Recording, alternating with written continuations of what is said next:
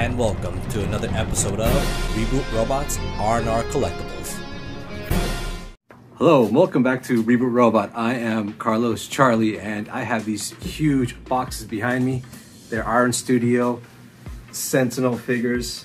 Let's see if I can get a bigger shot, like right there. Huge one, huge box. Both boxes are almost as big as me. Probably get a better shot like this, but yeah, here's are the boxes. Yeah, these are just huge. I don't think I could actually put these in my room at the same time, so it's going to be pretty much one by one. But yes, it's X-Men vs. Sentinel 2 and 3. 1 I could not get. 1 is sold out. I'll talk about that later. And also I got the cherry on top here, Stan Lee. I think this is like a 10th scale. I'm about to put him like right there at the statue. It looks awesome with it. So, I mean, I got to put its creator right there, right? One of the creators. So, yeah, let me get this all ready and let's check it out.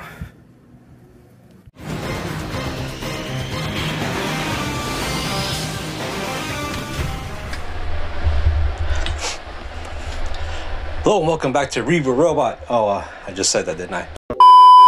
Well, yeah, first I can only fit these two boxes right now. This is number 2 of 3. Like I was saying earlier, number 1 sold out extremely quick. I was waiting for it for a very long time. It makes sense. It has the quintessential X-Men in it. And I understand a lot of people just bought that and they kind of said screw the second one or the third one because, I mean, to be honest, it is pretty expensive. But so, and I really wanted this diorama for an extremely long time. I saw number 1, I wanted to get it, couldn't at the moment, sold out. It's not sold anywhere right now, not even the basic robot form. So 2 and 3 were next. These were getting sold out because the third one, which I'm about to bring in, sold out. And then you could pre-order it again. They did more pre-orders and then it came up again. So 2 and 3 are gonna be gone soon. So I figured that, you know what? I'll just get 2 and 3 and number 1 I'll get later, you know, down the line later with, you know, within this year, hopefully. See if somebody would, you know, give it up or sell me one for really cheap, I hope. But I might have to pay, you know, of course it's not going to be retail if I ever get it. But anyways, I just love the diorama. I love the X-Men. I have various videos on this channel which is X-Men related. I think I have some Marvel Legends Build-A-Figure. I did the Amazon's, what's it called, Sentinel with Wolverine. And what else? I just have various, you know, X-Men related videos. I think did I do one recently?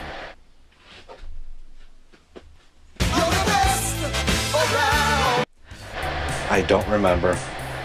Anyways, so yeah, so I figured, you know, this is something perfect. I love the way it is. And also I had to get, like I was saying earlier, Stan Lee.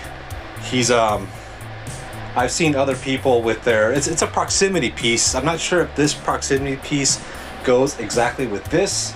I mean, by the way it looks, it kind of looks like it, but there's so many proximity pieces for these for this whole diorama 1, 2, and 3. Eventually I'll get those, but this is my first proximity piece for this type of thing.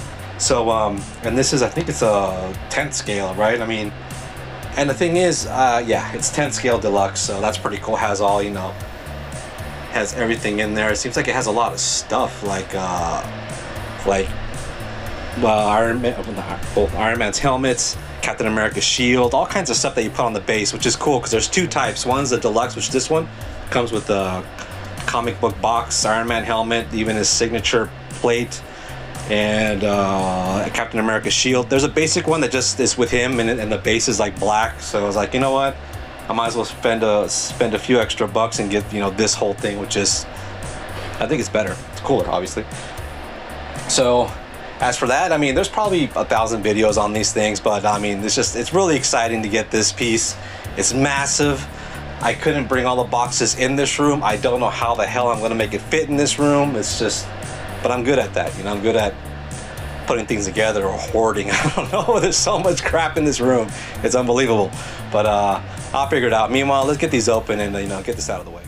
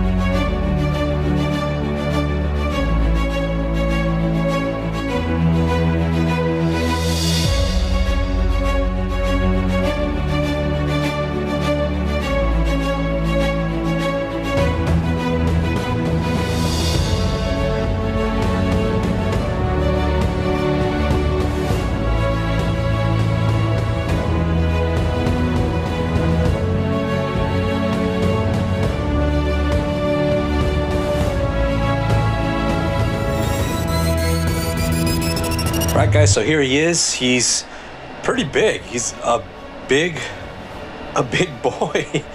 I actually had to get another type of a swivel, this heavy duty swivel, because my other swivel would have cracked and broke, because this thing is actually heavy, and I'm kind of worried. I don't know how I'm going to bring out the other statue, to be honest, but this is an awesome piece, man. Look at this.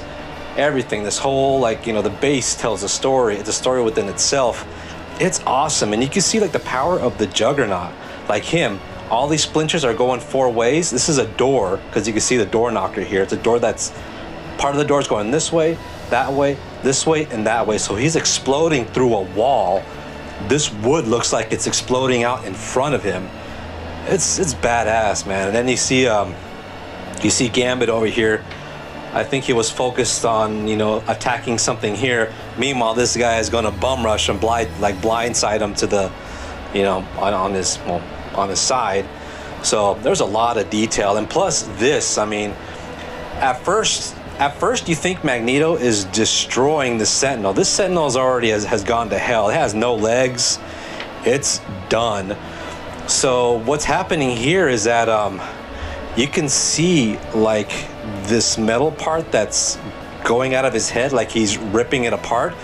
But what it looks like, he's a puppet master. These are strings to a puppet master. So he's using the Sentinel to go against the X-Men. That's what it looks like. So it seems like the Brotherhood are taking their chances, or they're taking advantage of the situation that the Sentinels are attacking the X-Men.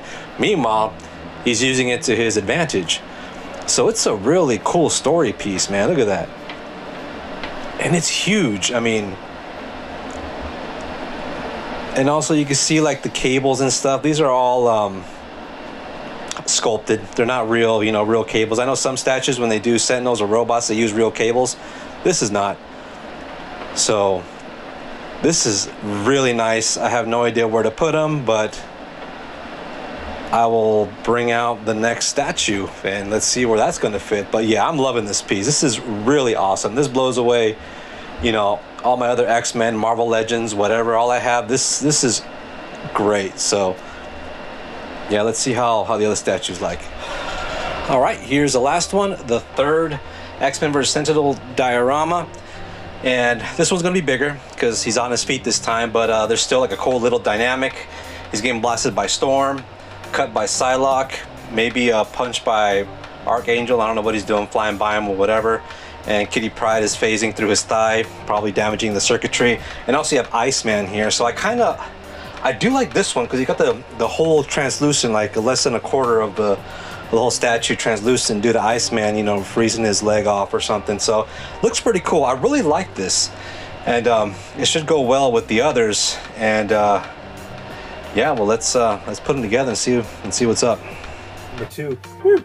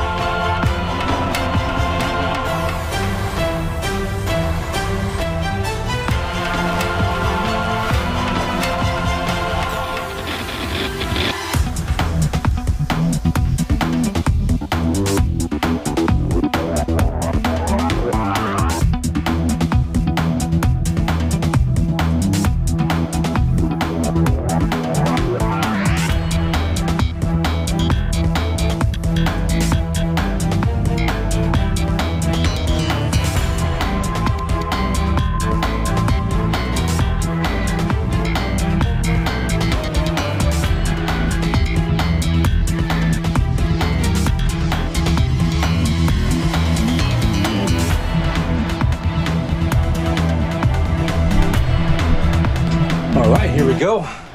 Already built, Sentinel number 3. Wow, this is amazing. This is massive. I mean, I usually collect 3/4, I apologize, 4th scale like statues. I don't collect any more like 6-inch like Marvel Legends. I mean, in this channel I used to do a lot of Marvel Legends, a lot of Build-A-Figure, what's it called, pieces, and I would open like a whole wave. I think one of them is X-Men, actually, right after Comic-Con. So I mean, I used to do a lot of 6-inch, but then I kind of moved on, you know, because 6-inch is just, when you have so many, it kind of gets lost in the, I don't want to say clutter. I mean, it kind of gets lost in you know, in the background of things if you have so many things. So I kind of moved away from 6-inch. I mean, I do buy like once in a while some cool figures, but not really. I'm really more into 4th scale. So buying like 10th scale X-Men, I mean, the only way I would do it if it had to do with the diorama, obviously with 10th scale Sentinel. So I mean, it's just, it commands so much presence. I mean, I bet if somebody walked in this room and looked at all my other stuff, they'd be like, what the hell is that? Or they would actually recognize it. So this is awesome. I mean, even like the translucency of Iceman here, breaking off like part of his leg, it's like they are really in battle. And plus this ground right here, how you'll know how heavy and devastating the Sentinel is. He's smashing the ground. Oh, and by the way, this is a fountain. It's not a satellite. I remember some people like did a review that says a satellite. No, he's breaking a fountain. The fountain's right there in the back. So yeah, that's a straight up fountain. And you could see a Storm just commanding a lightning bolt going through his armpit. You know, it could be a weak point of his. I'll go straight for the crotch. Maybe that'd be a weak point too. The face looks a little, it looks awesome. It looks good. It looks a little weird, kind of monkey-ish, I want to say. I don't know why I want to say like a gorilla. I don't know, but I do like it because it kind of stays true to the cartoon a little bit, even the colors. I mean, I've seen other, you know, Sentinel statues which they portray more of a modern look sometimes, which is really cool, but I'm really digging this. I'm really getting the X-Men cartoon vibes and everything. So, and plus you can see like everything in action. Psylocke ripping through his backside. Meanwhile, she has her Psylocke or her Scion powers going on there. And even Archangel, man, I love how you peg him in. You can barely notice a peg because of his knee right there. So it's like he's flying right by his shoulder. Kitty Pryde phasing through him. There's a lot of cool details on this thing, man. And I do see that like the eyes are kind of translucent too. If they would turn on, that'd be excellent, man. I would love that. There's even like a glass thing here in his palm for his arm beam, or, you know, whatever the stuff they do. So this is really awesome. I think this pose is actually better than the number 1 that came out. But number 1 has all the quintessential X-Men. I mean, it has Wolverine, Cyclops, everybody, you know, everyone that everyone knows about. But this is really awesome, man. It's a massive, it's huge. And well, let's get them both together and see how they look.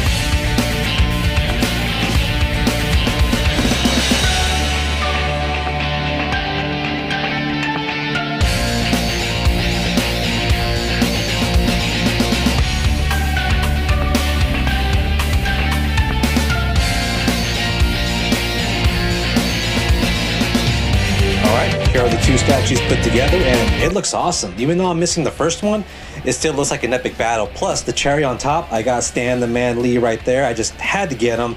He looks good with all this, like in the middle of battle. I mean, thanks to him, we have this whole, you know, culture of comics. Even though outside of X-Men, he's done a lot of things. You all know who he is, Stan the Man Lee. But even though I don't have the first statue, this looks epic anyways. I mean, eventually, like I said, I will get the first one.